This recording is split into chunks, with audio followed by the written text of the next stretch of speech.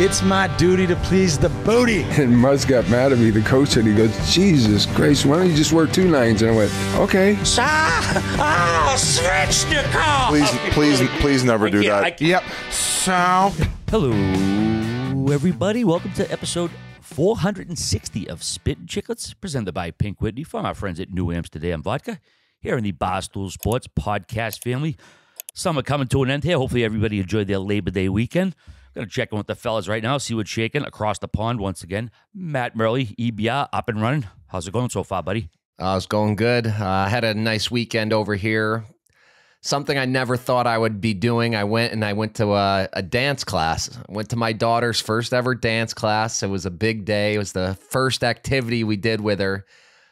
I mean, when you're a kid or even as you're getting an adult, I'm just assuming my first thing is going to be a hockey practice or soccer practice or baseball, because that's all I did as a kid was that kind of stuff. So it was definitely interesting. I was definitely out of my element in the dance class, but it was fun. How'd she do? She loved it. She loves dancing. She could dance all day, listen to the music all day long. She wears her little tutu. She has little slippers that look like ballet shoes. So she was all about it. Good little Sunday morning activity that led into, I got to have a little fun afterwards. Went down to the sports bar, watched some soccer. I became an Arsenal fan through the day. I made a big wager on them. So I'm an big Arsenal guy now, but I got to shout out Whit. The Whit comes from nowhere. I haven't heard from the guy in like a week. He's like, Merles, you know that Swedish guy, the golfer, this Ludvig Åberg? He's like the big amateur. He's like, he's got a chance to win today. Throw a little something on him, plus 900. Boom. The guy came all the way back and won. So the Whit gave me a nice winner too. So great little Sunday over here. There you go. No, I'm assuming no Labor Day over in Sweden, right? No, everyone's back to work today. I was up mowing the grass. We got a little community here. Everybody's supposed to chip in. I end up doing all the grass mowing because I'm around during the day, a couple hours free. So I take care of all the lawn work, pick up all the apples that are falling off the tree. It's fall over here. If you need help with the grass, hit me up. I'll be happy to help. Mr. G, what's going on, buddy? How was your Labor Day weekend here? Pretty not the best Labor Day weekend for myself. Played a little golf. Had to go to the vet, which cost me a casual $5,000 because my dog decided to go into my girlfriend's purse and eat some things that she probably shouldn't eat.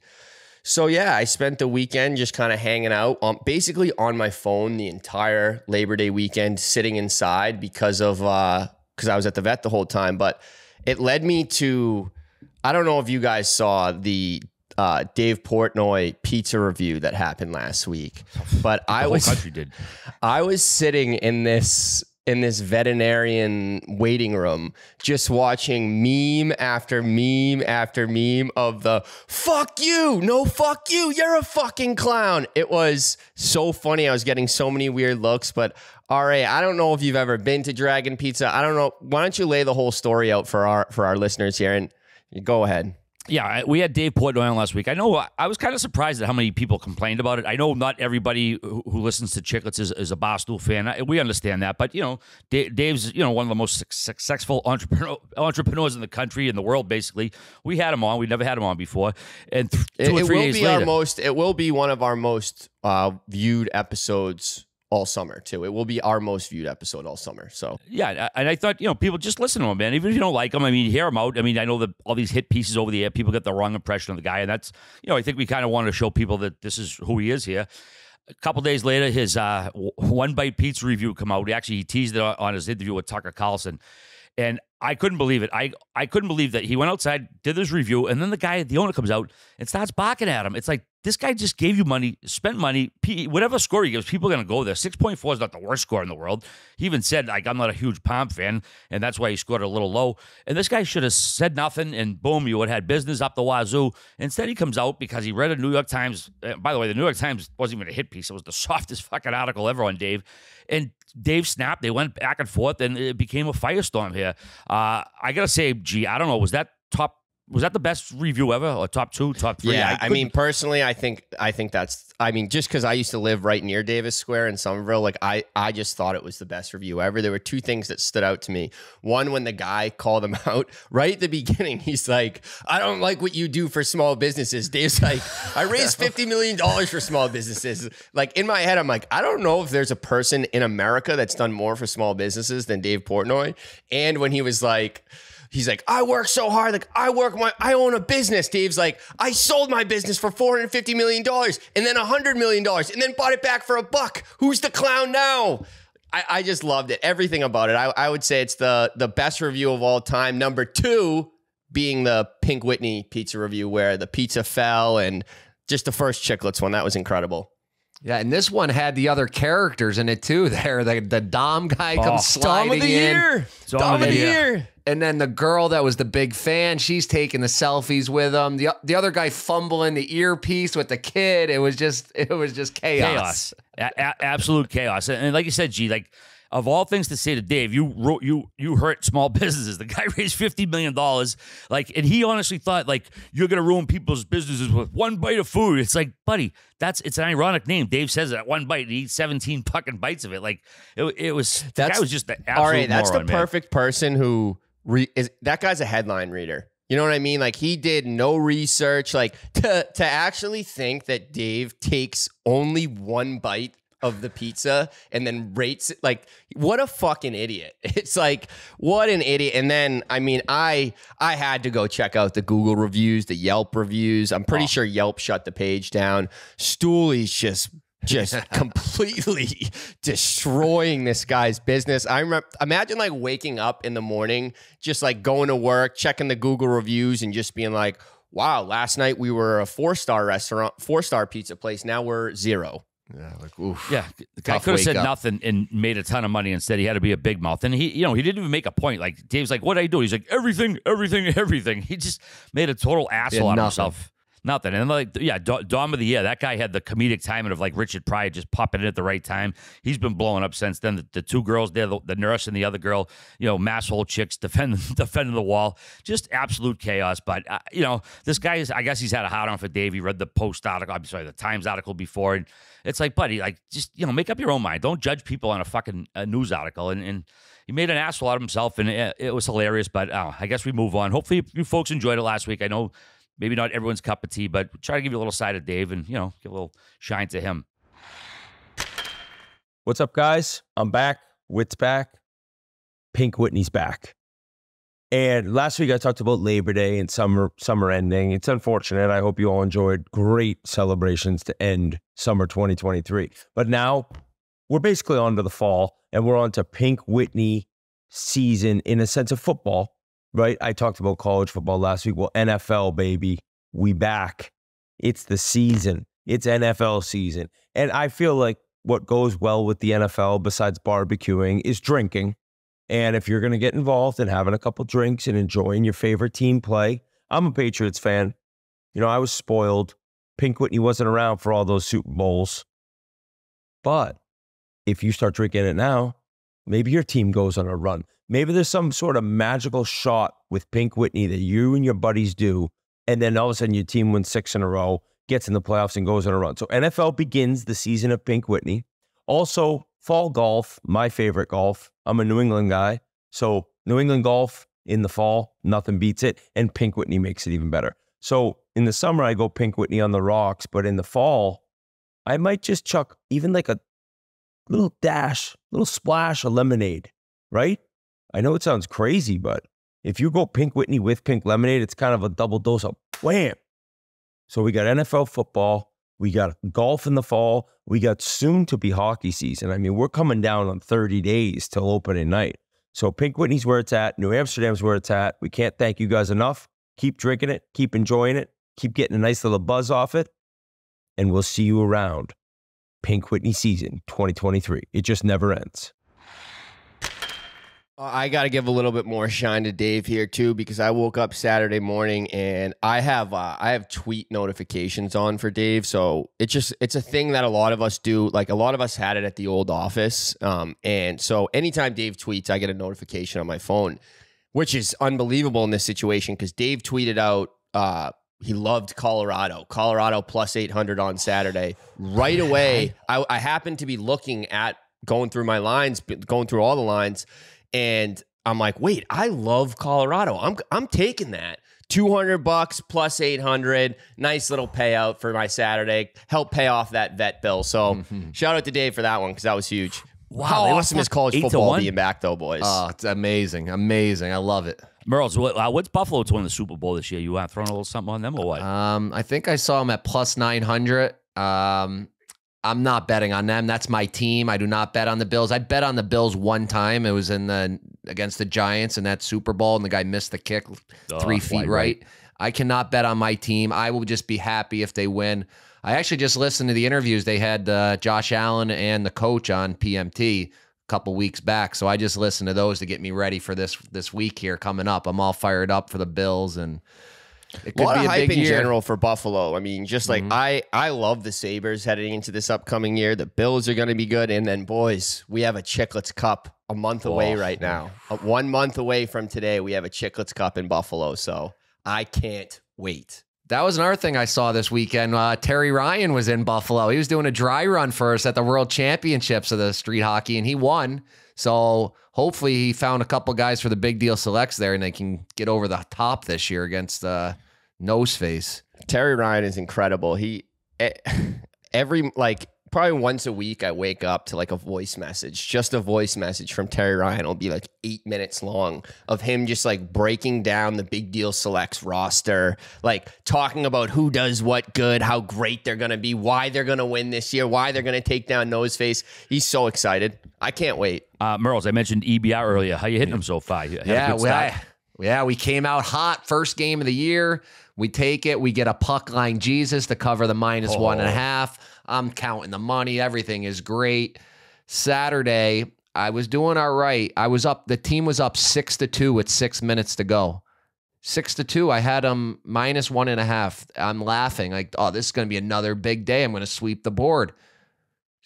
Tied it up 6-6 in 6 minutes, goes to overtime. So I lose the bet, and it's been a little bumpy since then, about 500 on the year. So we'll get it going again. I actually have a game. I'll give you a pick right now for Friday. This is an early pick. Help you, G, with pay off the rest of that debt. It's Friday. It's the Champions Hockey League. It's Ilves, ILVES. It's in Finland. Ilves. It'll be three-way minus 127. They'll take care of business against the Czech team at home. So little winner for you Friday. And it's great. The Champions League is back. They did a couple funky rules I talked about before, and the one where you can keep scoring on the power plays. So it's been really cool. So I've been doing some live bet, and I see the team down. They get a power play. Like, well, they can score 2 quick ones on here. Do you think any of these rules will come to North America? I could see that one coming over. Like it was good for the 2-minute power play, but it got a little weird. This one team took 2 penalties at the same time. So they had a 5-on-3 for a full 2 minutes. Jesus. And they scored 2 on it. So like in that situation, I thought it was a little unfair, but I love the full 2-minute power play. Score as much as you want. It was really cool. Well, Merles, you must know which team changed that rule back in the day. It used to be you got the full 2 minutes, and what team was so good they had to change the rule. You know? Wow. It got to be Oilers. Canadians. Oh, the was that long ago? Yeah, they were that good. I think it was the 50s. Yeah, it used to get the whole 2 minutes, and they were so goddamn good. They cashed in all the time, so they made it so once you scored, that was it. That was the end of the power play way back in the day. Little trivia for you. What do you say, G? We got Tuukka Rask, Bruins icon, no doubt about it. Won the Stanley Cup back in 2011. He met us at the hotel a couple weeks ago. Had an awesome chat with him. You were dying to get that shit question, Yeah, I mean, I used to live in Newton, so for those who don't know, we put it in the vlog. I asked Tuukka Rask.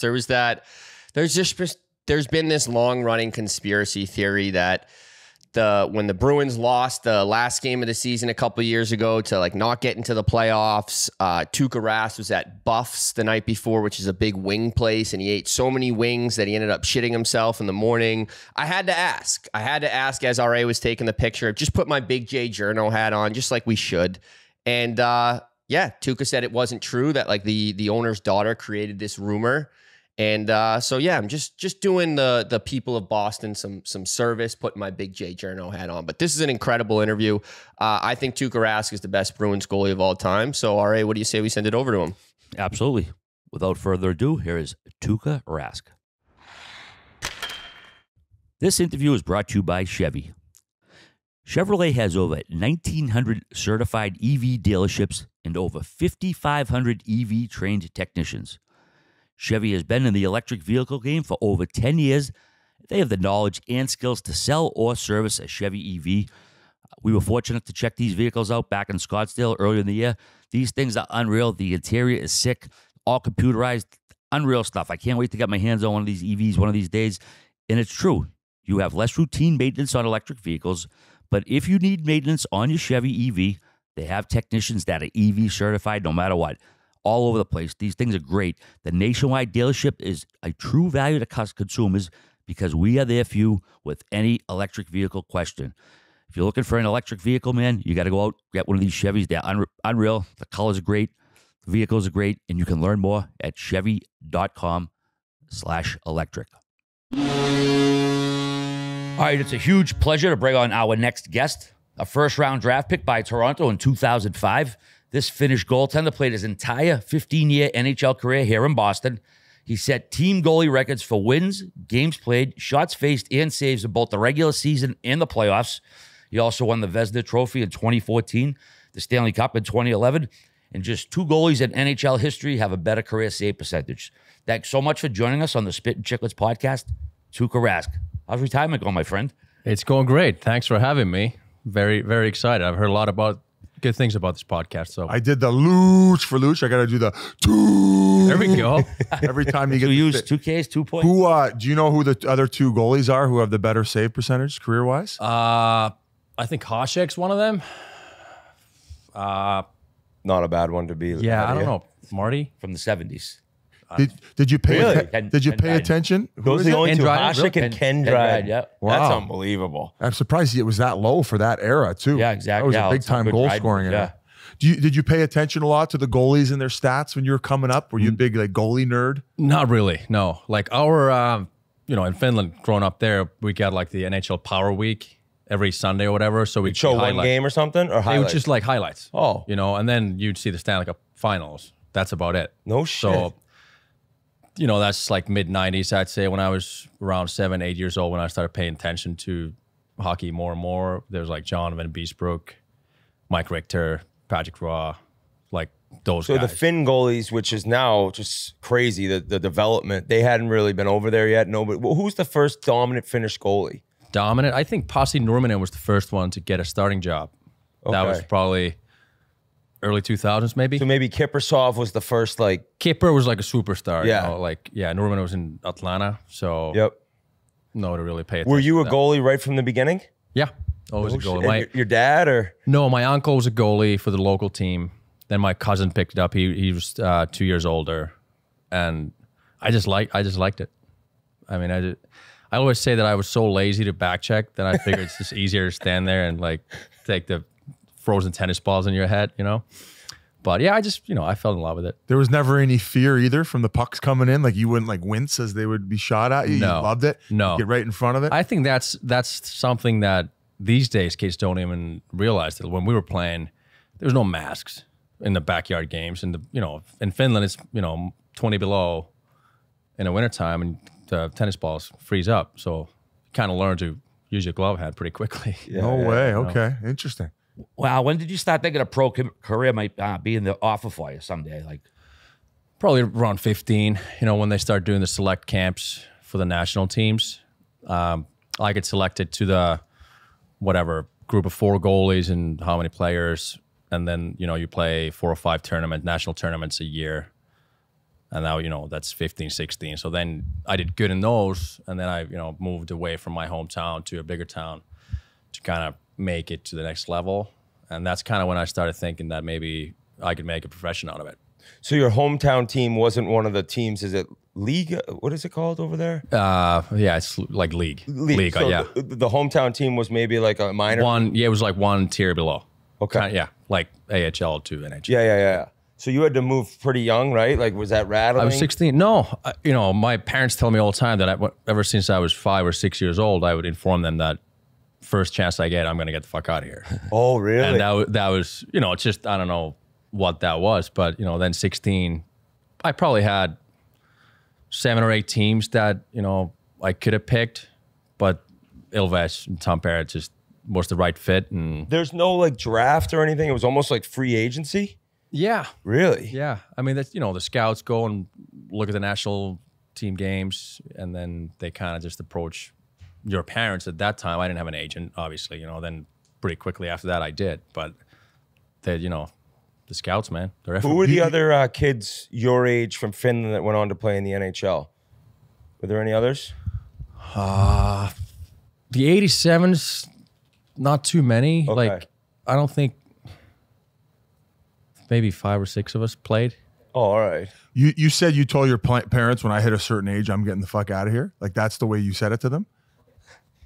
With Probably not within those words, Okay. with the F-bomb, but like, yeah, pretty much. Is it because you thought that there was more for you, maybe even outside of Yeah, Finland you know, like eventually? you have that vision, you know, you want to be a hockey star or something, you know, like obviously you're not like thinking clear when you're 7 or 8 years old, but like that's kind of like the mindset that I had, I guess. And I, you know, I realized that my hometown of 25, 30,000 people is not going to be the end game.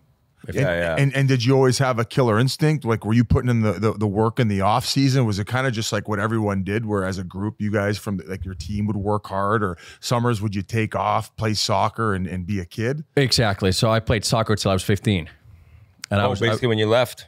Yeah, that's why, you know, you have to kind of make the decision at that point, you know, which one you want to pursue. I was pretty good at soccer too, but hockey just fit better. You know, I grew a lot when I was 14, 15, and then, you know, coordination wasn't as good on the soccer field. And then hockey, you know, worked out better anyway, so.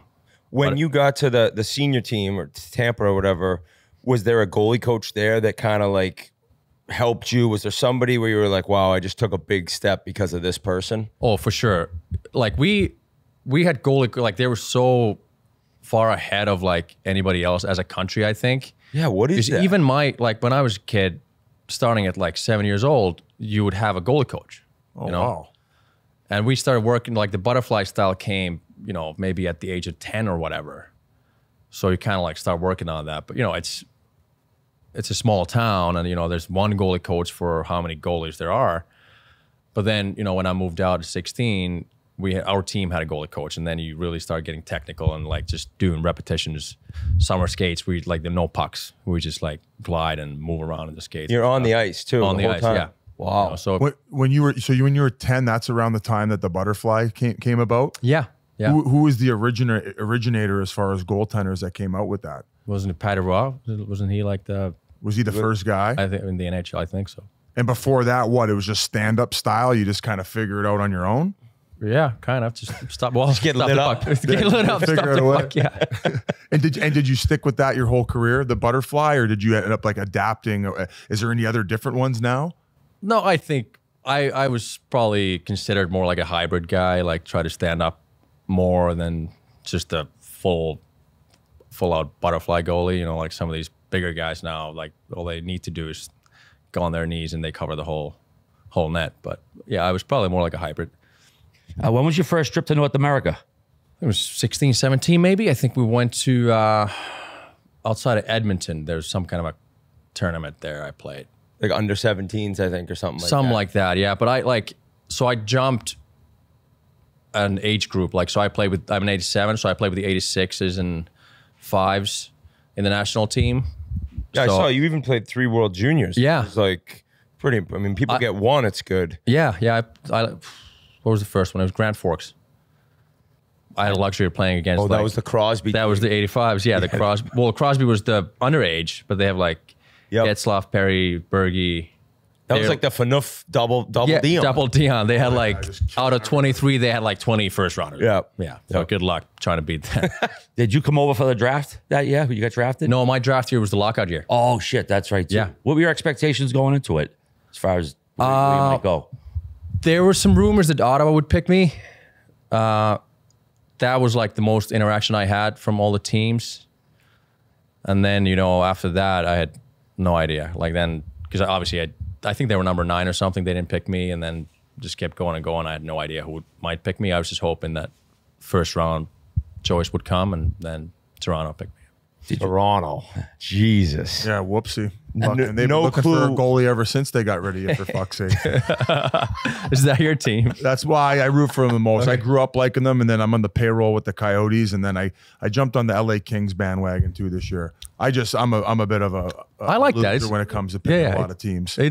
I'm that way too. Teams. Yeah, it's good. Whoever's on top, that's what you cheer for. That's So when they traded for it, well, when Toronto traded you, were you pissed off, bummed, indifferent, happy? Like, Did you have a clue it was coming? No, so I don't know if you heard this story. I think it's documented somewhere, but it was a midsummer party in Finland.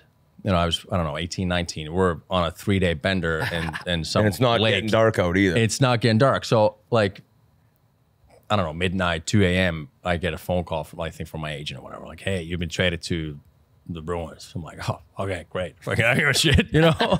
Just like 25 beers deep at the time, and then we'll deal with it on Monday. But it didn't bother me because my plan was always to stay in Finland a year or two anyways. Mm-hmm. So I never even attended Leafs camps or nothing. Like they sent me the draft jersey. That's about it. So there was never any emotional connection. No, you know, like I never went there, and then I didn't know anything about the Leafs. Obviously, I knew the Maple Leafs are a great organization, but I knew even less about the Bruins. I'm like, who the fuck watches the Bruins? Like, But you didn't even know like the media like shitstorm that you would have been in had you not been traded, right? Like so you didn't know if it was even no.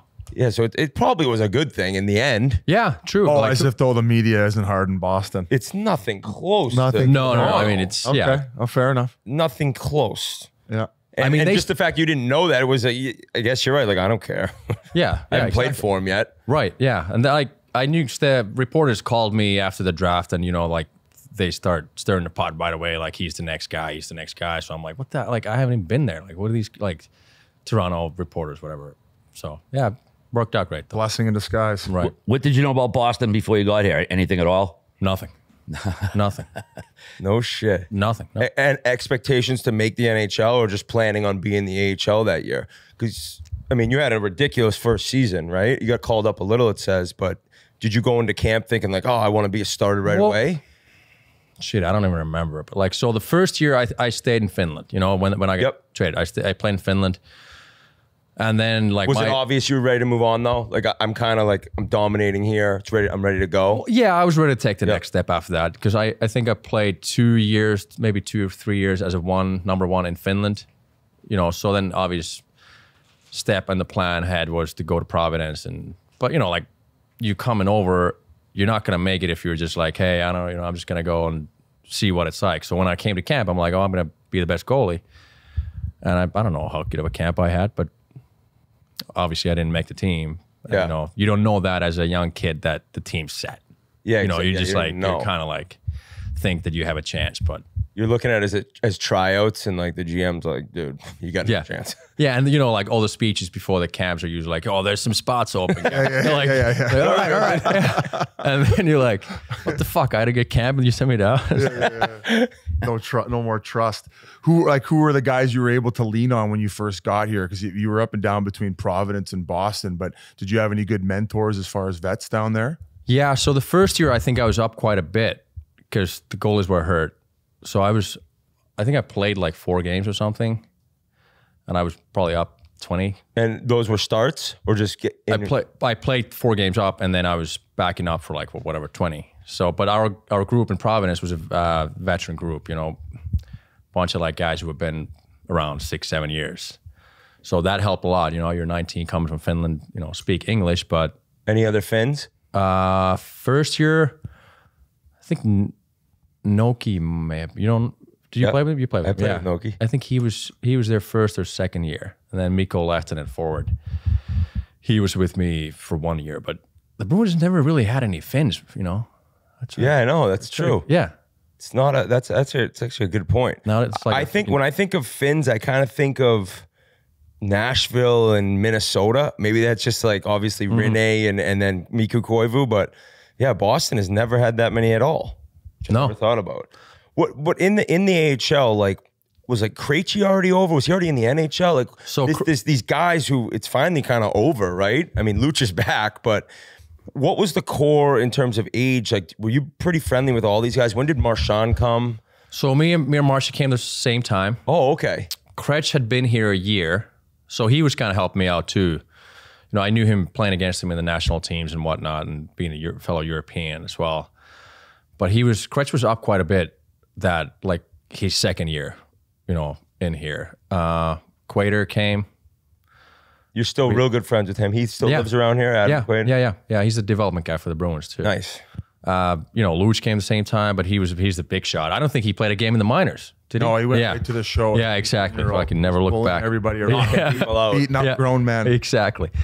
Him, Johnny Boychuk, you know, he was there. We had a great group of guys who actually, you know, ended up playing for the Bruins too. So yeah, I know it wasn't even like a crew where guys got traded. Like everyone was pretty much there in 11. And kind of this influx of like the veterans that were already there, and then some nice young blood being injected into the lineup. Yeah. And then, I mean, you wondered what, a few years after you'd gotten over here, you were the backup to Tim Thomas at the time? Yeah. So that was, what was that, my fourth year maybe? Yeah. Because I had a lot of starts that my third year here. And then, you know, we lost the infamous series to Flyers. And then, you know, we go to Europe, start the next season. We don't know who's going to be the starter, so teammate takes the job. We played you. I was there. I was there with the What a great time, huh? That was awesome, buddy. Prague. Worked out for us, but not for the Coyotes. Yeah, exactly. You guys must have partied more than we did. Oh, yeah. We were done after that trip, man. Oh, yeah. That's what I thought we would be too, but yeah. Spent my salary at the discotheques there, the bar discotheques. The women there were incredible. You go to the grocery store and like the clerks were 20 out of 10. But back to your team. Sorry to hog the mic here. But you guys started the year over there, and that was But it was an open competition at that point. Yeah. I mean, we lost. Coaching then Julian, obviously. Yeah, Claude was. Yeah, I started the first game. I think we lost 4-1 or something. Timmy played the second one and probably had a shutout or something. And then, you know, he played most of the games. We split the net during the regular season quite a bit that year, but then obviously playoffs was out of this world how he played. But yeah, so that was my fourth year in the league, and you know we won't win. So there's like, hey, you know, it's kind of this is easy. This is easy, you know. Probably can every year show up, just go to the finals. You know, Sagan was whatever 19 at the time, so we had like a bunch of us young guys. Put him in that game against Tampa, and he had like a couple 6 goals. Right. It was like his coming out party. Like they have this guy too. Yeah. Right. Yeah. And then, so that was a good run. What was the relationship like with Thomas? Like I know him a little from the Olympic team. We actually were the 2 guys who missed the flights home because we were out the night before. But like a different guy and such different goalies, right? Like you just stand there and the puck hits you and he's fucking kicking and out of position. But as a guy, was he helpful or seemed to me maybe he could be like kind of get away from me. It's my net. Like I guess there's different relationships and all that. Yeah, no, not at all. Because I think we learned a lot from each other. You know, I think, first of all, he played in Finland for a long time. So he's like half Finnish. He still has a bunch of friends, really, you know, over there. Yeah. So that helped. We had the same agent, you know, that helped.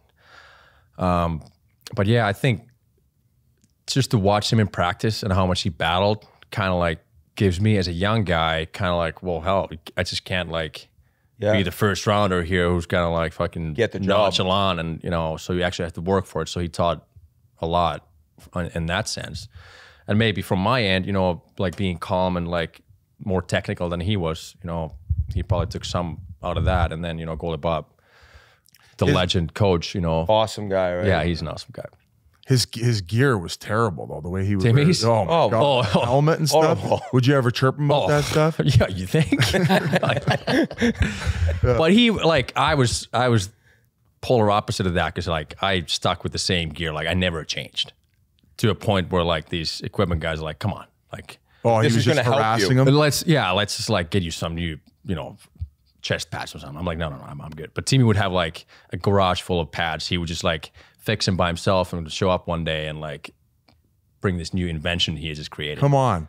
Like what was the craziest thing that he changed about his gear and brought it to the ring? I think didn't we talk to somebody when they had a goalie where they created like a claw on the end of the skate blade so they could push off a little bit better, the way that they would sharpen it? Probably. Was it stuff with the skates? Well, everything.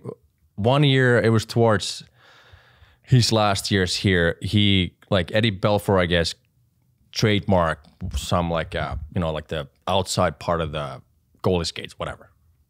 So Timmy like contacted him and like asked his permission to wear them. So they were like from the fucking 1970s. They look like, this is like 2010. He built his helmet too, right? Timmy? Yeah. I don't know. His own helmet? Yeah, you gotta try to get a hold of him and ask what the craziest thing is. I think I don't know if he has the internet where he's living in a bunker, so we'll see. Are you able to keep in touch with him? Yeah. I talk to him every once in a while. What's the story? Like he just moved off the grid after? I think it's all like kind of like embellished of him like living in a bunker, but yeah, I don't think he's in the He's mix. not living in a bunker. He's not in the freaking Prudential Tower here. I saw him downtown. recently. He actually, Vermont had horrible flooding, and he went out and helped and did a ton of volunteer work to really help that state. He played at UVM, but I more make the joke. I just think when he was done, he's like, I'm out. Like he's not interested in doing media. He's not interested in any of that stuff. Right? Yeah. You're lucky to have me here. Exactly. I'm just saying. I asked him for 4 years. I mean, we might as well get to that. I mean, that was one of the questions I was going to ask you a little bit later on. Like, how did you feel with dealing with not only the media, but maybe the fans in Boston? Like, do you feel that you were given the respect that you deserve based on your career stats and what you did for the organization? Because it seems like there was a few instances, the bubble, especially one where you had to attend to a family issue where I felt like they unnecessarily, like almost like some of which turned on you. Well, that comes with the territory, like the media is hard here, that's for sure. But like that never bothered me because maybe early on when you're like, well, I guess not, because you're a young guy, you play good, they're like pumping you up, and they're just waiting for that one opportunity to like turn on you and start chirping. So then you just realize your skin gets thicker and you realize like, hey, they're doing their job, I'm doing my job. Like, might as well not even pay attention. And you're not reading or listening to stuff? No, you can't. I mean, dude, yeah, you would not. How do you shut that off though? I mean, I think it gets better once you get older. Like it definitely that happened to me. But as far as the fans, like I think the fans are great. Like I walk in the city, like people are just like thanking me and like, hey, thanks so much for everything you did for the city and for the team. And it's not the fans, but it's like if you listen to the media and you get wound up in that shit, you might start thinking like, whoa, maybe the fans turn on me, but no, it's it's the vocal minority and they're loud and they're on, and sports radio sports radio is like in this city probably bigger than anywhere else, right? And like, so if you get a couple guys that go against you, there's fans who don't know the game. They're like, oh, he's not good. Yeah. And I guess that's true. Like, it's almost like, very rarely does somebody come up to your face and say anything. Like me in Edmonton, that was a different story. They hated my guts. But most of the time, you think people don't like you. And like you said, in the street, like, oh, great for meeting you. I get a picture. Yeah. It's that's all you experienced. Yeah, exactly. And I always like, I didn't care if I had a bad game or a good game. I'd go out and eat and hang out, and then at least that way you get the real feedback. If somebody wants to come and tell you suck, then hey, good for you. I mean, correct me if I'm wrong. I always thought it was one of those instances of like, Thomas kind of flopping around and just like making these crazy saves, and then they see you where it like looks like you're not trying as hard. Do you know what I mean by that? Where it's more his style and what they saw, and then they're like, oh, this guy, it just doesn't look like you're giving it. Like Carey Price was effortless in the way that he was able to do it, and then Halak was doing things that he didn't really have to do, and then there was Canadian fans like, Halak's better. Like do you think that had something to do with it? I'm sure it plays a part. Yeah. Especially, when me and Timmy were playing, then Timmy left and I took over, and if I didn't play that well, they still compare us, and it's fresh in their memory seeing Timmy making these incredible saves and stuff, and then but I don't think it didn't like get crazy like that, I don't think, but I'm sure in some instances. Do you think the Cup loss to Chicago was the best hockey you ever played that playoff? Because that was a lock for playoff MVP for you had you guys won. But I just remember you at a level then, I was like, holy shit, like, you think that was the best you ever played? Yeah, that one, and then the 19 one as well, like. Fuck, man. I was here for that. Were you? Yeah. That was fun, huh? Game 7. Yeah, good times. Oh, my God, dude. That's heartbreaking. But you go back to saying it's like you win it early, and you won it as a backup when Timmy Thomas was a starter, and you think you're going to be back every other year, especially with that group you guys had. I know. It's just like, but it's hockey. That's how it goes sometimes. Like, you know, we play great as a team. I play great. And, you know, it's just, we had games. I remember that Chicago series, I think like Dogovins or whatever had a post, like, like we would have been up like maybe 3-1 or something. Like shit like that just happens like within the series that like could turn things around. Then, you know, he misses an empty net. Now it's like 2-2 and then like battling back. Such like, a game of inches. Yeah, you know.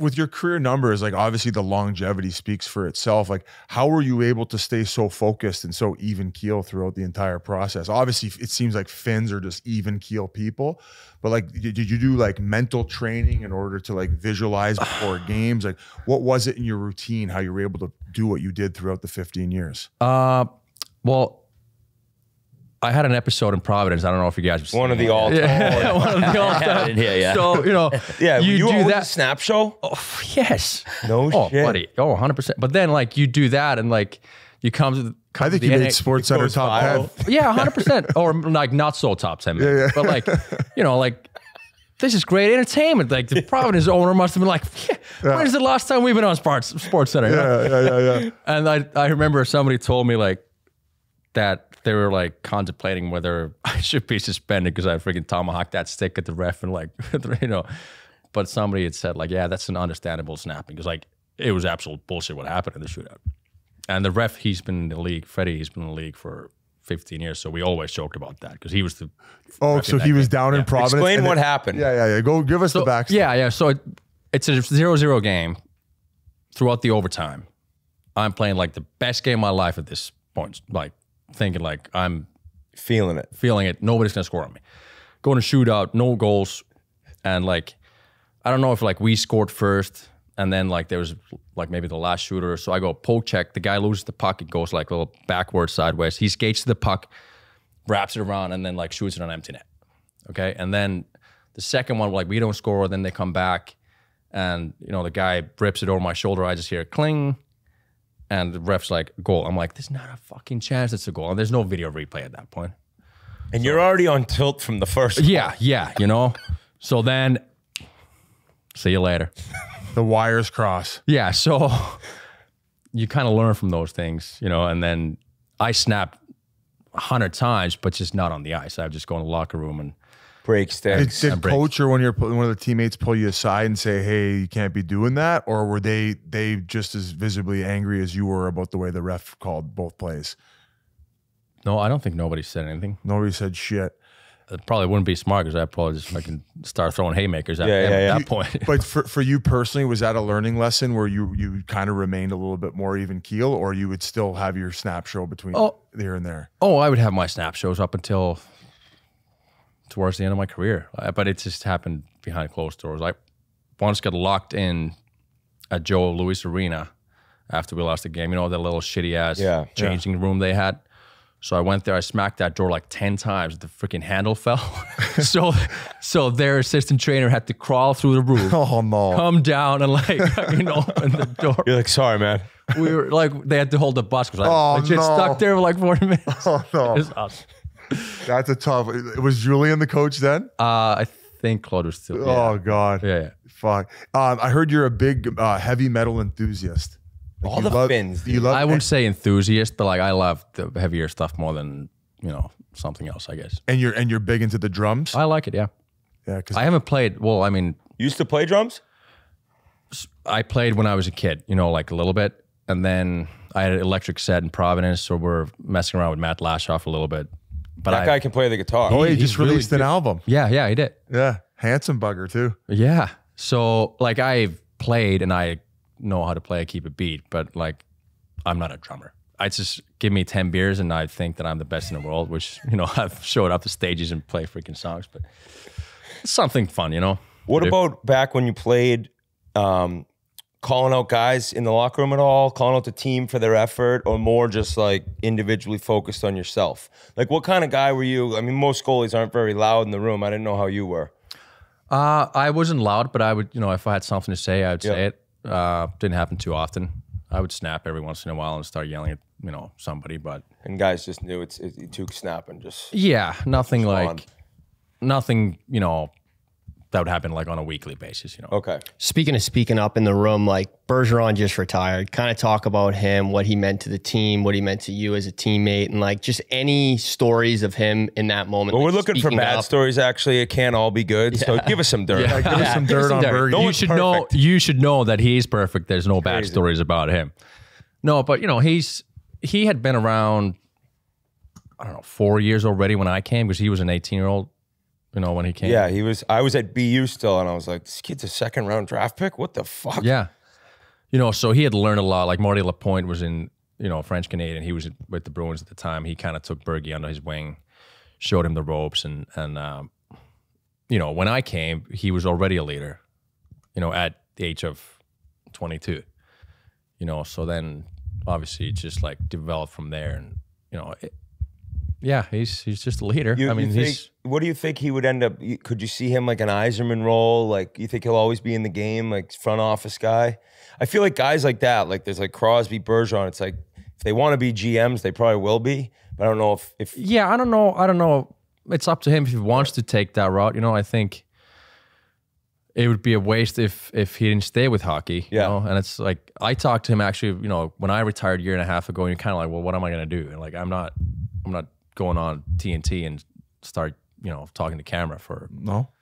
Or maybe, I don't know. Hey, I'll make a call. I'll give you my seat for a couple. You know nights. what though? Like me and Z actually, we were joking about that. Like when he was at Bruins, and like Zdeno, if somebody would pay you like $3 million, you'd 100% go on TV and start roasting these guys. Like, no, Tuukka, I would not do that. I'm like, well, fuck. Well, that's because he's made a lot, and I heard he likes to save it. Too. He's not a big spender. No, alligator arms right here. But yeah, if they, you know, pays there, yeah, do whatever. But yeah, so it's kind of like it's an easy transition for a guy who played like, you know, 15 plus years to stay in the hockey somehow, because that's your school, you know. Like, would you ever want to coach? Oh, hey, if they pay enough. It's all about that pay. I don't think there's enough payment in coaching. No, like goalie coach. Like people ask me that all the time. Like, where you want to go there? Your hours are worse than the players. You start breaking down video and like. So at this point, you know, when the kids are young, it's like that's not in the cards for sure. But you never know. Never say never. I was talking to Luch. I said, "You got any dirt on Tuukka?" We're interviewing him today. He goes, he's a chicken wing enthusiast." That's the bad story. No. But that's all he had. He said you're kind of like Bergeron, where you got a clean slate. There's not much dirt. Yeah. Other than the fact he was bitter that you guys wouldn't allow that is beer. So bullshit. That is so. Wow. So I heard about that. The beer at the wedding. It was only spritzers. So my buddies, you know, a couple of my buddies in Finland, they listen to you guys. And I was talking to him. I talk to him like every day, and he's like, "Hey, did you hear about what like Luch said?" I'm like, "What the fuck?" And Tori actually, Kruk was in town too. He was like, "Did you hear what Luch said?" I'm like, "What?" And there's no beer in your. I'm like, I called him. I'm like, Luch, what the fuck are you saying? Like, there's enough beer. Maybe like during a cocktail hour after the ceremony, there was not like 15 Peronis for you, but like there was no shortage of beers during that weekend. That's for sure. What about after you guys won the cup? Some legendary parties. I mean, the one down at Foxwoods or wherever it was. Like, what did you do with the cup your day, and what do you remember in terms of like the 4 or 5 days after in this city? Or do you not remember anything? Yeah, well, I do remember me walking out of the bus with the helmet on. I had Nate Horton's helmet on. That's another one he told me. For 2 days you wore Nathan Horton's helmet after. Wouldn't take it off. Yeah, I was definitely sober at that time. But yeah, we did the parade. Then we went to Foxwoods, I think. I don't know how long we partied. Maybe like 3 or 4 days. Everybody's just like, I mean, I'm ready to party because I didn't play a second through the playoffs, but like everybody else who grinded it out. Ready to blow off. Anything from Sagan that run, I mean, 19 years old, kind of like you said. I mean, he was, every time you'd go on the internet, in particular Barstool, you'd see him on a bar, shirtless, him and Marchand just going to town. Yeah, didn't they get kicked out of here after like a week? Like, they did. I think it's time to go home. The GM told him to go home? Not a GM. One of the senior members of the team said, all right, boys, maybe you should go home now. Yeah. Wow. Yeah. They got the toss after bringing home a Stanley Cup. Well, the party's over. Segs was 19 and Marshy was probably, 21, 2. So, like, he shouldn't even be at the bars, Segs, but, like, here he is what are you going to do? You win the cup, city like this.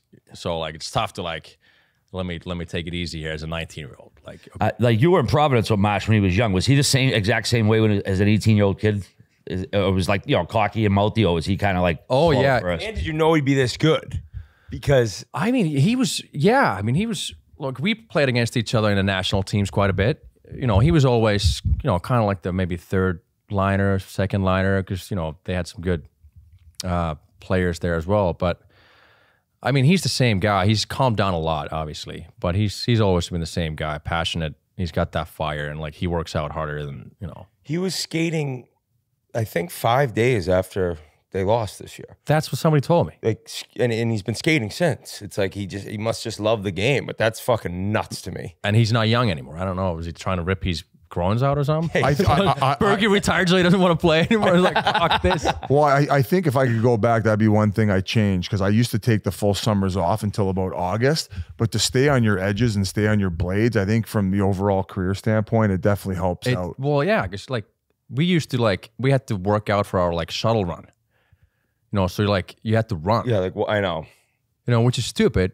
Like it's conditioning, okay, but like you're skating. Like I think you can do the conditioning on I think that's where it's trending nowadays anyways, what I hear. Like guys skate. Oh, these kids skate like maniacs. Yeah. To the point where I guess the problem is they're probably not developing enough muscle. That's why they're all so much skinnier and thin. Right. But then I just feel overall the game's becoming faster. Yeah. And maybe there's not as much emphasis on this side and bulk where they want these guys buzzing up. And I think the product on the ice, I mean, I'll ask you as a goalie, from like the shot velocity from when you originally came in to now, like with the technology of the sticks, did it change drastically?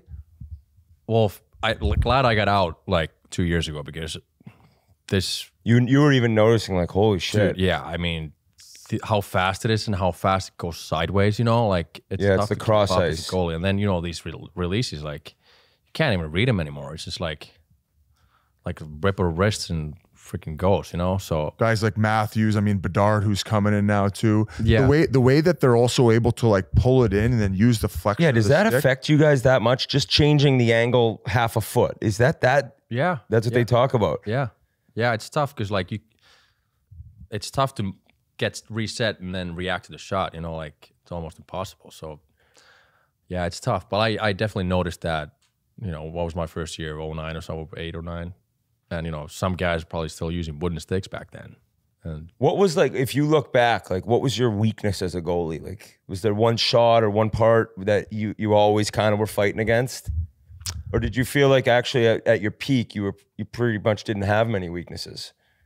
Yeah, probably when I was playing my best, there's no like one thing that would stick out. It would like change, you know, sometimes you like get beat low blocker more, sometimes be high glove. It's just like, were you watching video of yourself? We would break down video at least last like, I don't know, 8-9 years of my career when Goalie Bob came full time. What makes him so good? Just like easy to work with? Yeah, he's very smart. He understands who he's working with. I mean, look what he did with Linus too. Like, he's really good at kind of like figuring out what a guy needs. And, you know, because some guys, at least what I've heard through other goalies, like some goalie coaches may have their own like mantra that like they can't steer away from, you know, like you gotta do it my way or highway. And then talked about that with us. Remember, Biz? One of the goalies was a legendary goalie coach, and he was like, we don't fit. Do you remember that? Oh, maybe it was I don't know if it was Sean Burke, but it was Lundqvist guy. Yeah, it was Lundqvist's guy, and we interviewed a goalie, and he's like, he's a legendary goalie coach, but it was his system. So that's like what works for not one guy doesn't necessarily work for the other guy. I remember Jersey when Brodeur was playing, they would teach like the younger guys like playing the puck and like stand up, like, you know, hug the post like this, and it doesn't work, you know. Now it's called reverse VH. Is that what it's called? Lundqvist always talks about it on the broadcast. Dude, I don't even know. We had Sean Burke on though, but that's why I felt that he was such a good goalie coach, because it was more about the communication and how is he going to get to know the person. Yeah. And then from there, he would establish the friendship, earn the guy's trust, and then talk to him about adjusting certain styles and what he was doing. Like I know with Mike Smith, because he was such a bigger guy and he covered more than net, he'd say, why don't you give yourself a little bit more reaction time and then stand a little bit deeper in your net? Yeah. And I didn't even realize how tall you were, because maybe when you're out there on the ice, I don't know if it was the way you position, like you're a pretty tall guy. So would you tend to play a little bit deeper in your net because as a result of that? I started doing that more as the years went on, yeah. But I was always, pretty quick on my feet. I could move, so I would get away with that being like too far out and stuff like that. But definitely when you get more comfortable with the shots and, gain more confidence, it's easier to kind of stay back a little bit and kind of like cheat for the easier route for that pass if that may happen, I don't know how much hockey you watch now, but like in terms of the whole goaltending position changing with, it's like 50-50 now, right? Like there's a number one guy on a lot of teams, but a lot of teams don't. And now the number one guy, I think teams want him to play 45, 50 games max. Like, do you see that making sense? Like, could you see that as your career was winding down? And do you ever think like there'll be guys playing 65 games anymore? Well, they might be, but I don't think they're going to make a deep playoff run. So you're on board with all that. I was saying that my last 6-7 years. Like I had seasons when I played like 70 games, 60 some games. Too much. And I think the both runs we had with to the finals, I don't think I played more than, definitely not more than 60 games, I would guess. And no shit, those season. playoff runs, you catch fire. Yeah, because like you get a bank on, playing 4 games on top of the 82. So like, the guys are taking a beating.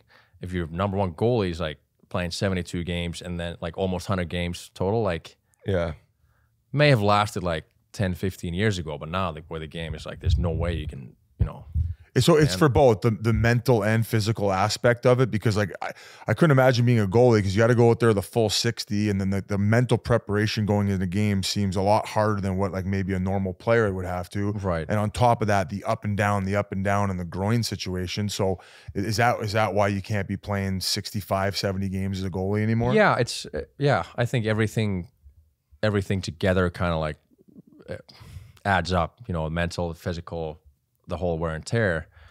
But like my other point always was too like, hey, like, cause games would be 2-1, 3-2, like tight games. So it's a grind, right?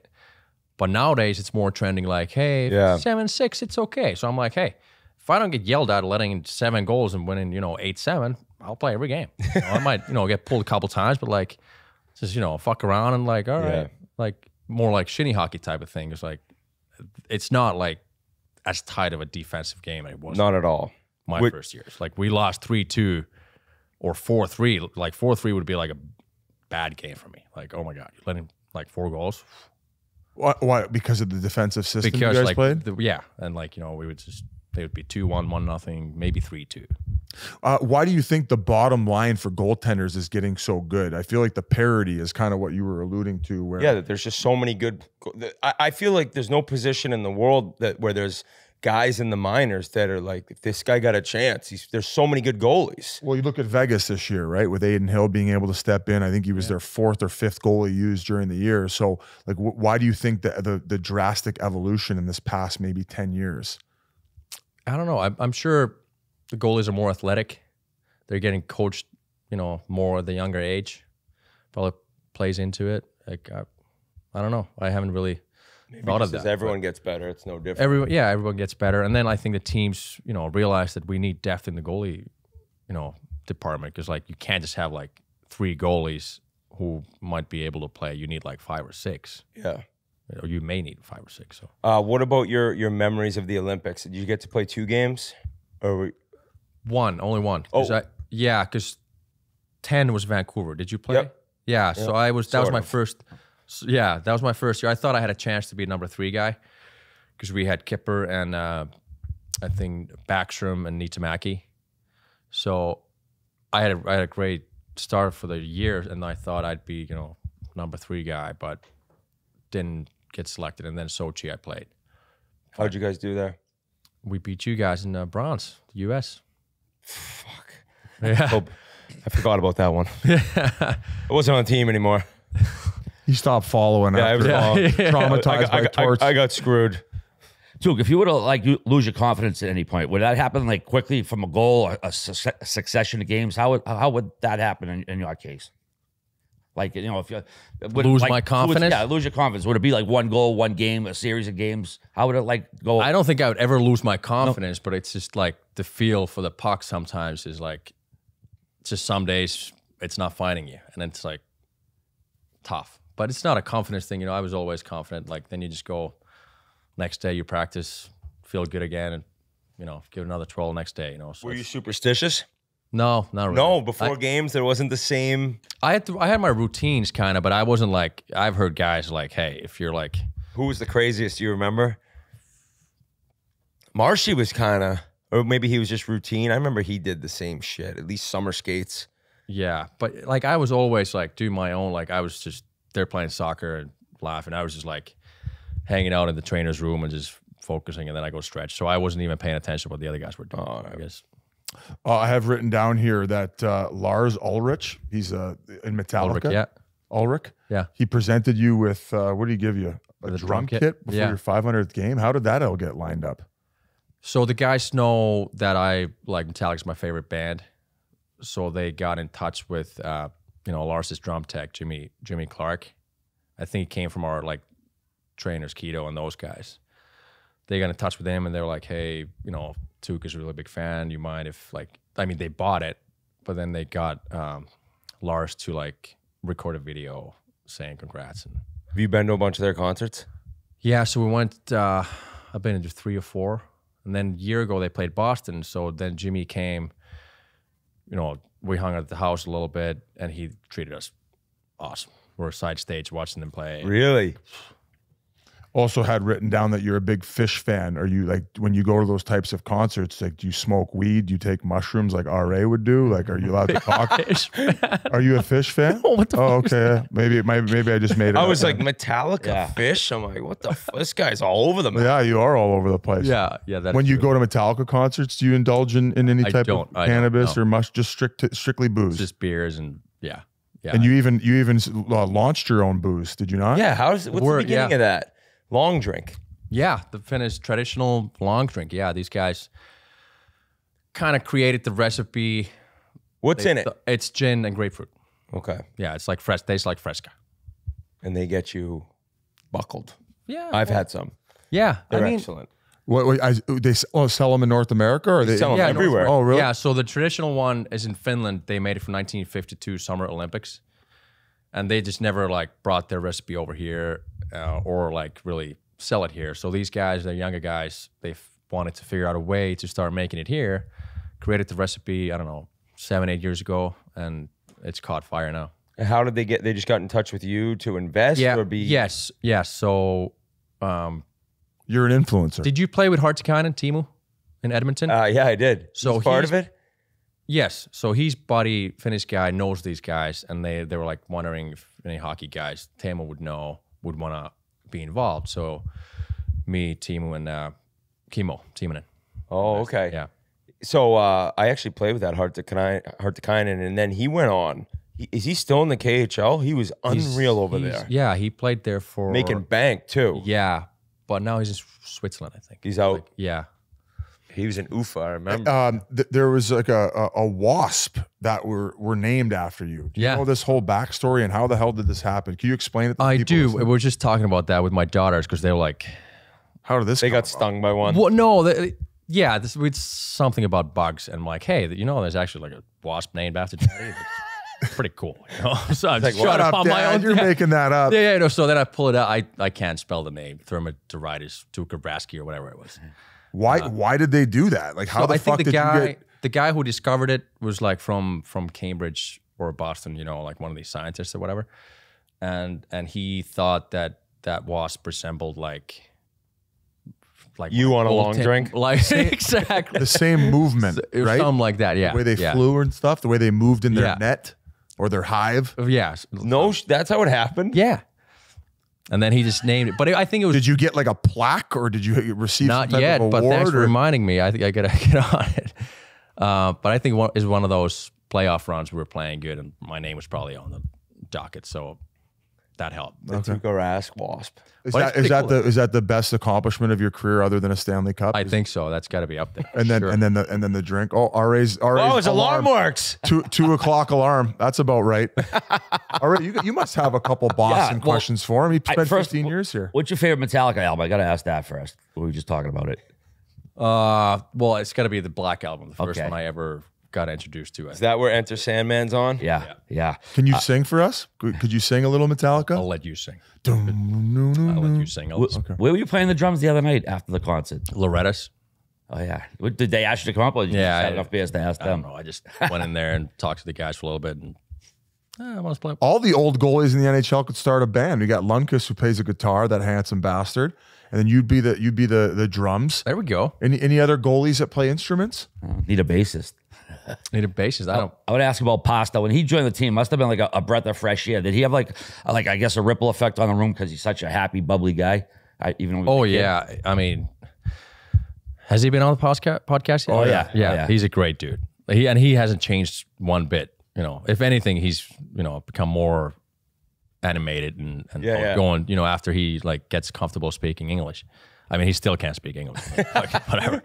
But he was whatever 18, 19 when he first came, and he's a very outgoing guy, but he listens and he wants to learn from the veterans. You know, that's one of the better qualities in him. You know, he had the respect when he came. Yeah, respect. Like he's outgoing, but like he's like paying attention and listening, and yeah, it was definitely. What do the boys make of the suits when he first showed up? Were they, hey, tone it down there, or did he gradually get into the craziness? He definitely gradually got to the craziness. He wasn't. He's like, nobody showing up at 18 and wearing that shit. Like you'd be like, buddy, we're gonna take you shopping tomorrow. What percentage of outfits that he would wear by the end were you like, yeah, I'm down with that?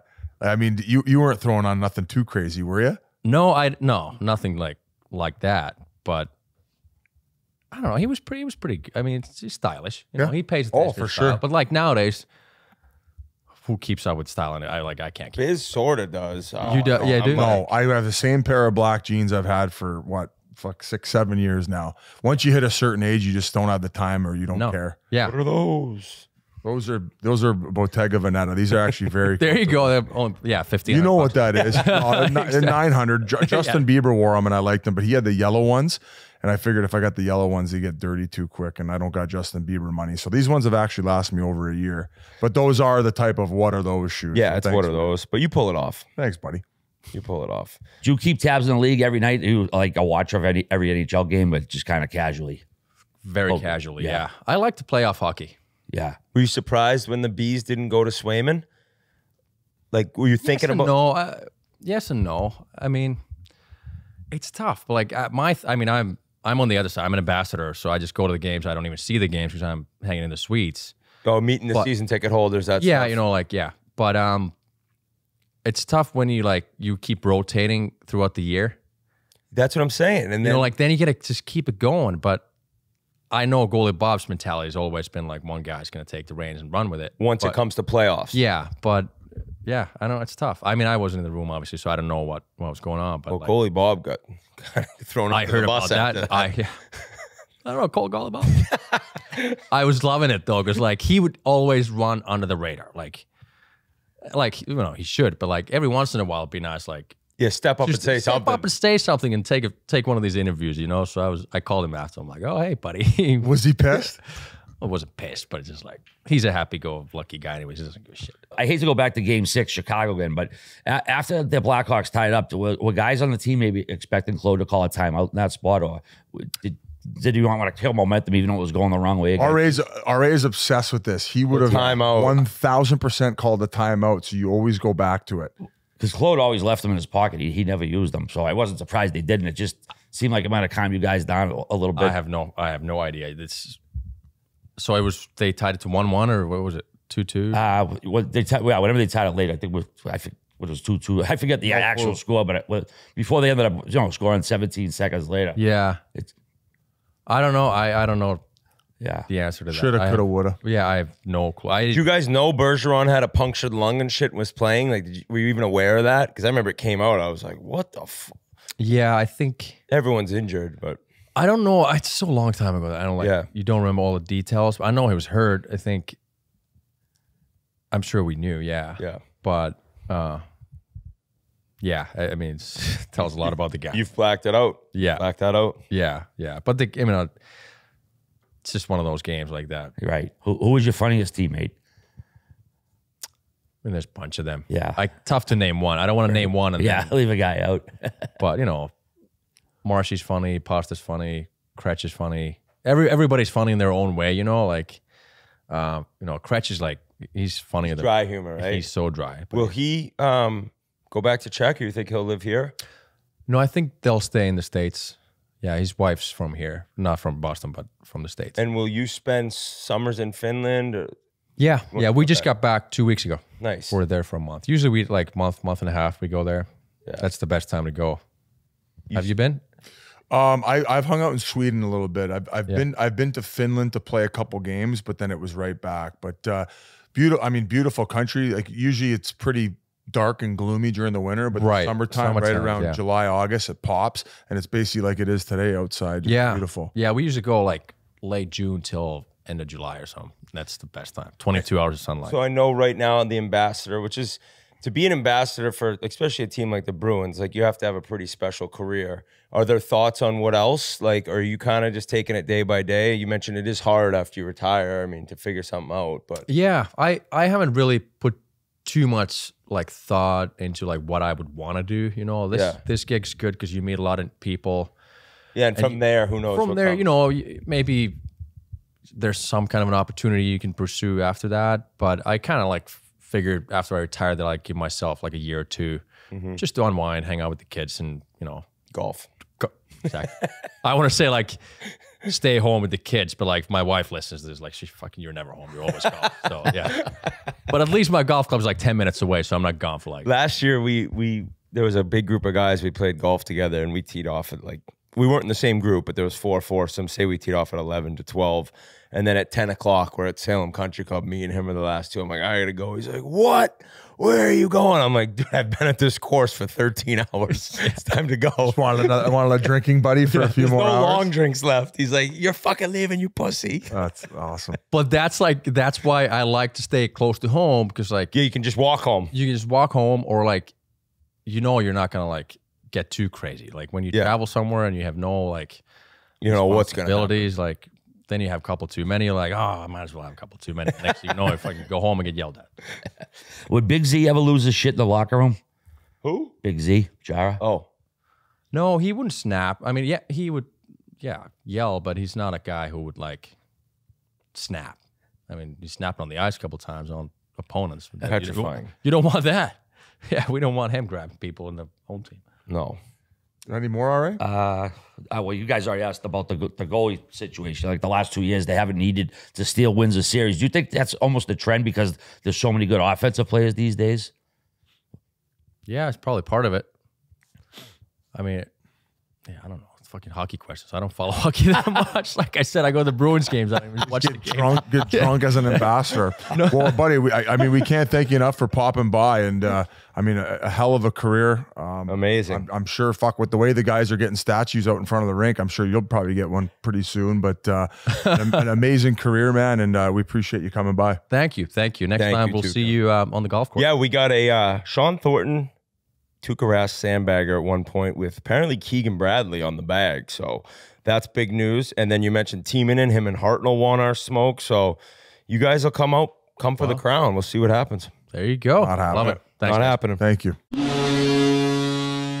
All right, before we go any further, here's a word from our friends at Body Armor. Spittin Chiclets is brought to you by Body Armor.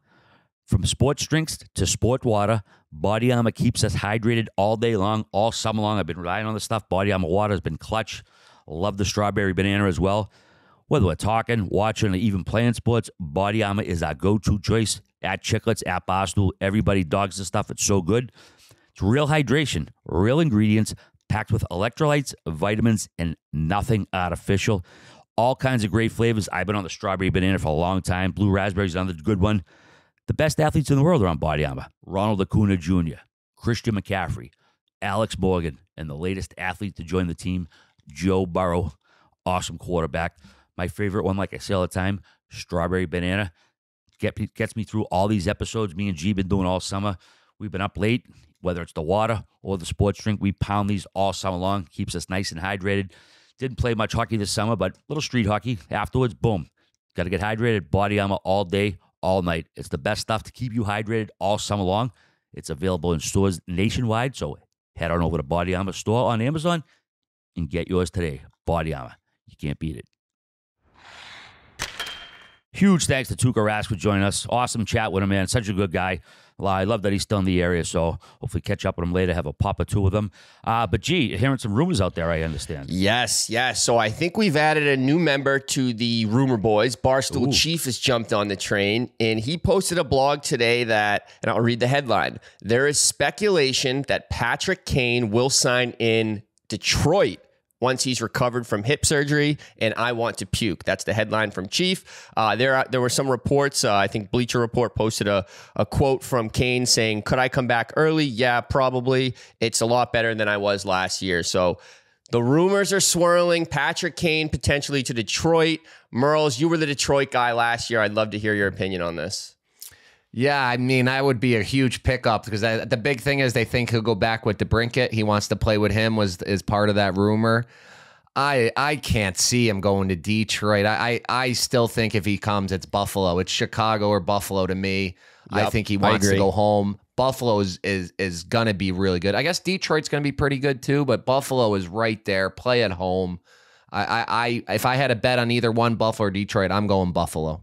See, I mean, I know Detroit, Chicago historically have a great rivalry, but since Detroit came to the East, it's just not the same. You know what I mean? I think St. Louis is more of Chicago's main rival right now. So I don't know if he goes there. I don't think is a big a deal if it happened when Detroit was still in the same division, but certainly not going back to Chicago. It doesn't look like, huh, G? Yeah, I mean, I think Chicago, he could definitely go back there. They have 12 million cap space. I think if you asked me a year ago, I would say there's no chance that he goes back to that Patrick Kane goes back to Chicago after last year, but they got Bedard, they got Taylor Hall. It just seems like it just seems perfect for him to go back there to teach Connor Bedard how to become essentially the next Patrick Kane. But I love Buffalo too. Buffalo's got $8 million cap space heading into the season. I don't see why he wouldn't go there. They're a young, up-and-coming team. They have a lot of offensive talent, a lot of guys on the back end. Devin Levi, Rasmus Dahlin, Owen Power,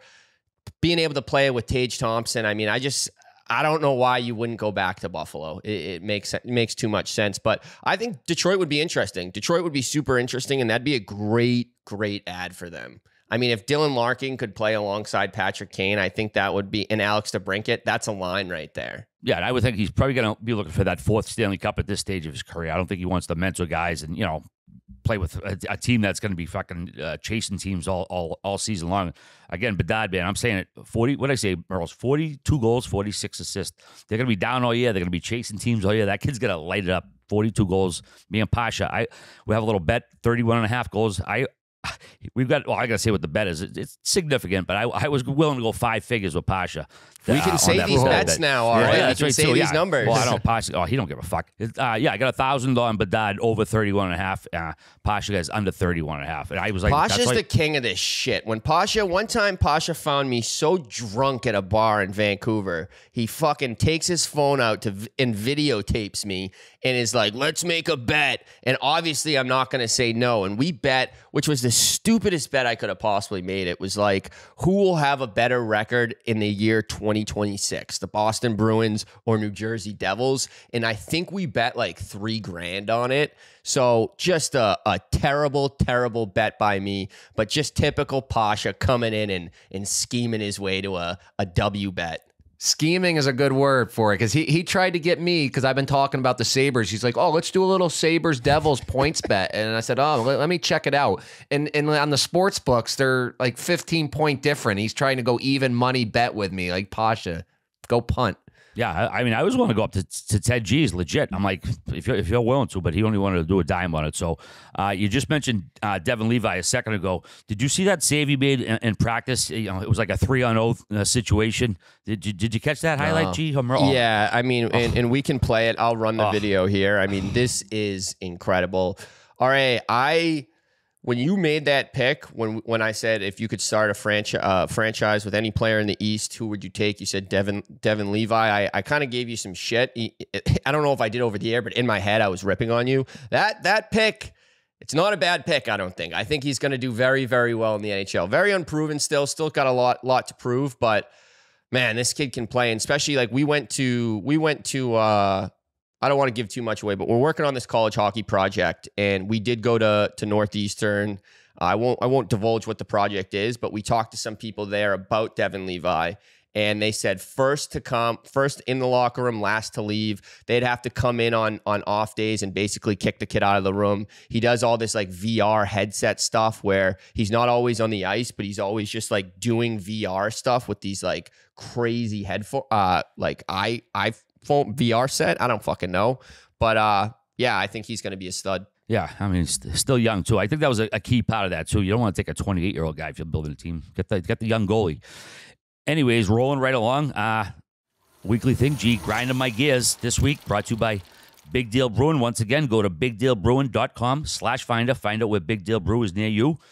And this one, I told you, sometimes it's, I struggle to find something that pissed me off recently, but this was easy, man. I can't stand when a grown-ass adult completely ignores a polite greeting from another adult. Like, outside my building the other day, hanging out, the guy comes out, and I was like, hey, how you doing? The guy just keeps walking. I'm like I was invisible. It's like, and it's like these, like, I'm not with these yuppie bashes. Gentrification happened 40 years ago here. I'm over it, but it's like, you motherfucker, dude. Like, how rude can you be if someone just fucking walks right by you, doesn't say that, and it's like you live in the same building? That just fucking drives me crazy, dude. Like, just smile, say something, but they act like you're a fucking ghost. And that ties into this one too, G. When you walk into a building, you hold the door for somebody, and they don't say fucking thank you when you hold it for them. 100% of the time, if they don't say that, I always, you're welcome. And I wait for them to say something back. It's like, just fucking say it, man. It takes 2 seconds, but when people just ignore you, dude, fucking someone says good morning, good afternoon, and they blow you off, it's fucking crazy ignorant, dude. You just want to fucking trip someone right into the curb. Do you deal with that? What if the guy had headphones on, though? All right. Did he have headphones on? He did.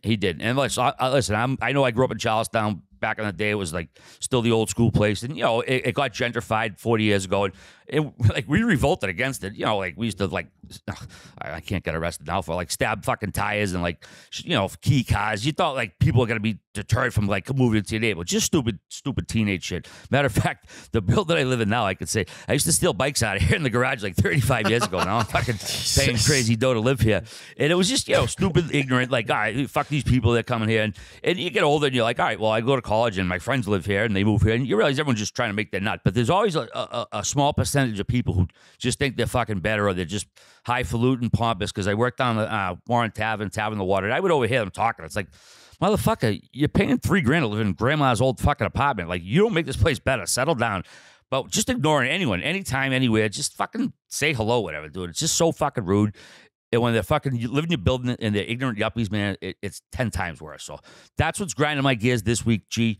Once again, Big Deal Brewing. Go to bigdealbrewing.com/finder. Find where Big Deal Brewing is, and hopefully your neighbors say hi to you when you say hi to them. Exactly. Had a couple big deals on the golf course this weekend, and hopefully I think people have been waiting and wondering, when are Biz and Wit coming back? Next week, the boys will be back. They'll be drinking the Big Deal brews. We'll be drinking the Pink Whitney, but they will be back next week. And I believe there's also a sandbagger coming next week too, boys. So big sandbagger coming. Kevin Bieksa, Ryan Getzlav. We filmed it in Nashville. The boys are super excited. RA made his sandbagger debut. It is so funny. I can't wait for you guys to all watch. We've had this one in the holster for a while, so excited for that and excited for the boys to come back. I think all of Chiclets, the entire Chiclets world, is excited for Biz and Wit to get back on the airways. I know I am. I'm missing those guys. I haven't talked to them. I miss those guys. But the other thing I saw, you just reminded me, Pink Whitney had a birthday over the weekend, right? Yes, the 4-year birthday of Pink Whitney. We actually launched some Pink Whitney Golf Club shirts in honor of that. They're pretty not bad, the Pink Whitney Golf Club shirts. But yeah, 4 years. It's kind of crazy. It's gone by so quickly. I still remember sitting in the first taste test room that we had when I thought it was going to be a mixed drink, and I basically tried to chug it, and everyone was like, no, it's vodka. So yeah, it's 4 years. It's flown by. Before we go any further, here's a few words from our friends at Labatt Blue. Lots of things are better together. Hockey, food, golf, disco dancing, going out with the boys and gals, having a good time. But if you really want to take things to the next level, drink some Labatt Blue Lights with your friends and live life to the power of we. Me and G had a great summer, man. Whacked back tons of Labatt Blue Lights all summer. It's great beer. Canada's best Pilsner. If you haven't had one, you got to go out and get one, man. You want to take a page out of the Labatt Blue Light book and enjoy your beers together so you can live life to the power of we.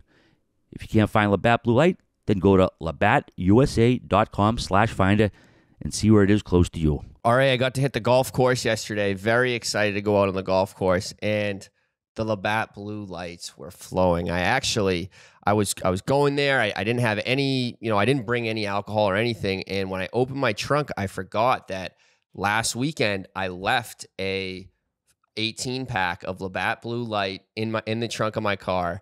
So basically had free 18 Labatt Blue Light beers for the course. It was incredible. And like you said, it's the fresh Canadian Pilsner. Nothing, absolutely nothing is better than a fresh Labatt Blue Light, nice and cold. Absolutely. They tasted great on the course last week. Once again, you can find Labatt Blue Light at labattusa.com/finder. Gee, another thing we're bringing back today, All Right Hamilton.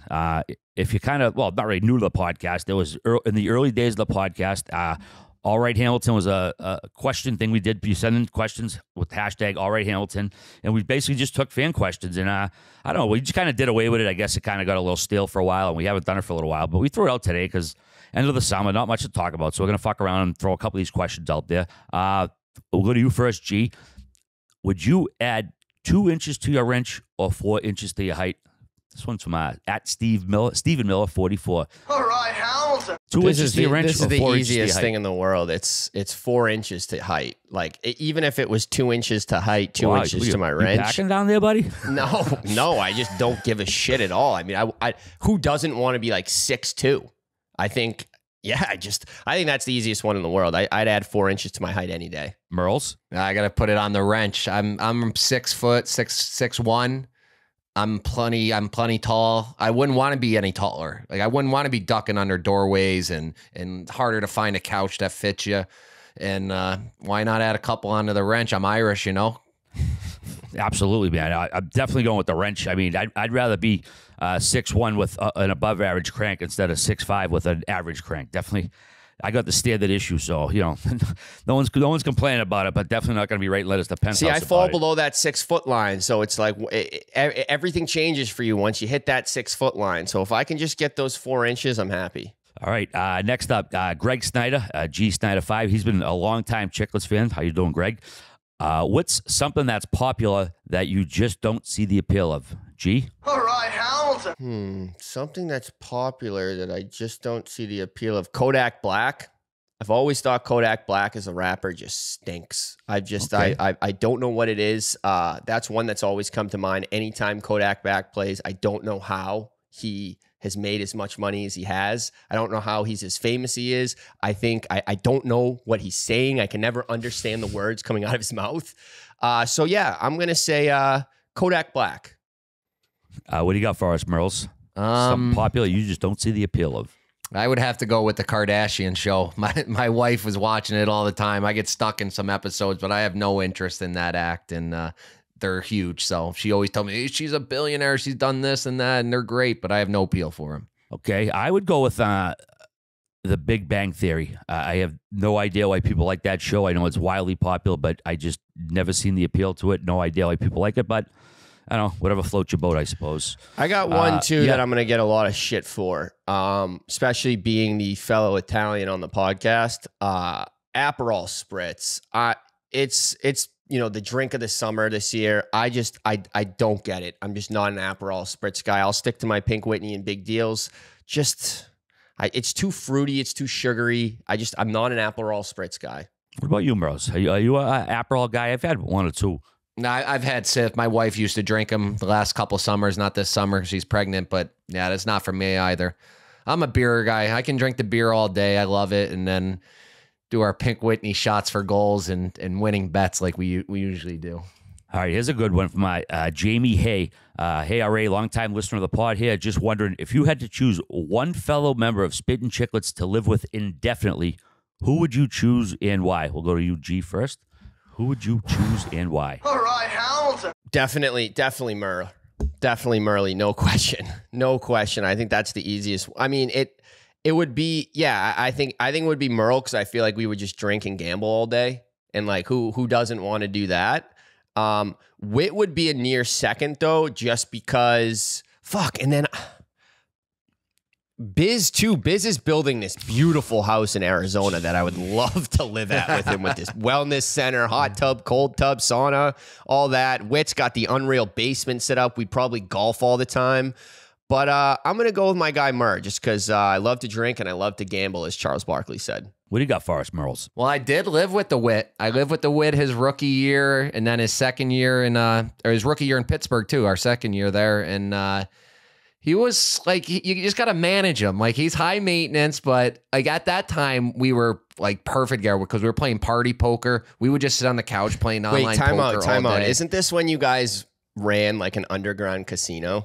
Yeah. And then, in Wilkes-Barre, we opened up the casino lockout year because we'd be playing cards. We'd have like 6 guys every night playing poker. It would get stale. We'd be like, all right, let's deal blackjack for these guys. And they would just dummy us. It was the craziest thing ever. We couldn't beat them. But we had a lot of fun, but he was some work. I feel like, G, I don't know. I think you would be easier to handle. So I'm going to go with you officially. I'll put G in and we'll be roomies. Let's go. What about you, RA? Probably Biz. You know, I mean, I know we're very emotional. We've had a few fuck you matches over the years, always for good reasons. But at the same time, I think we're on the same wavelength. We have a lot in common. And yeah, if it wasn't work related, if we were just there indefinitely, and we like to burn, and he likes to tune out for a while, I like to tune out for a while. So yeah, I think Biz would probably be the guy I would probably get along with the most. All right, one more from Jack O'Connor at Jack_O'Con. If you could star in a movie, what current director and co-star would you want to work with? G? All right, hounds. If I could star in a movie, what director? I think in RA, Ben Affleck. I would love to work with Ben Affleck. I think as a director, as a co-star, I think I'm just a big Ben Affleck guy. With that probably comes Matt Damon as well. But I'm a big Ben Affleck guy, Boston guy, so I'm going to go with him. So he would be a director and co-star. He would. 2 and 1, save a little money. There you go. Merles, what do you got? Yeah, I mean, when I think of a director, I just think of Titanic right away. James Cameron, right? He's the biggest and best. I would want to probably work with the best. He's a legend. And while I'm thinking of that movie, I guess I would say Leo, because then we can go out after, and I just want to see his whole act, and I think we could have some fun together. I would go, well, this is one of those like pair of directors, like we'll count them as one. Not the Coen brothers. I usually say them, the Safdie brothers, the guys who directed Uncut Gems and Good Time with Robert Pattinson. I would like to have them direct and co-star with Michael Shannon. You know who he is? He's been in a bunch of movies. He's kind of crazy looking, wild eyes. I should know 17 movies off the top of my head, but look him up. You'll know who he is. He's a kind of crazy actor, a little bit out there. I'd like to start with him with the Safdie brothers. I think that would be pretty unusual. Oh, Michael Shannon is awesome. I know this guy. This guy is incredible. Yeah, absolutely. Yeah, he's a dynamite actor. So, all right, one last one. Fuck it, we'll just do one more. This is from JR. Why not? What's the longest amount of time it's acceptable to use the bathroom at a family function? And how do you explain you had an emergency when you're in there too long? All right, hounds. Gee, you can relate to this recently.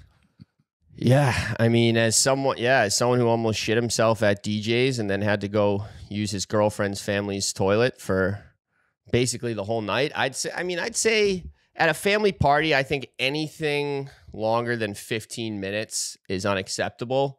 But yeah, I mean, when you got to shit, you got to shit. You got to tell people, hey, I had to go. Yeah, that's basically it. Merles, what's a acceptable amount of time, and what would you explain? Yeah, I don't know. I would say anything over 5 minutes, you're going to start raising some red flags.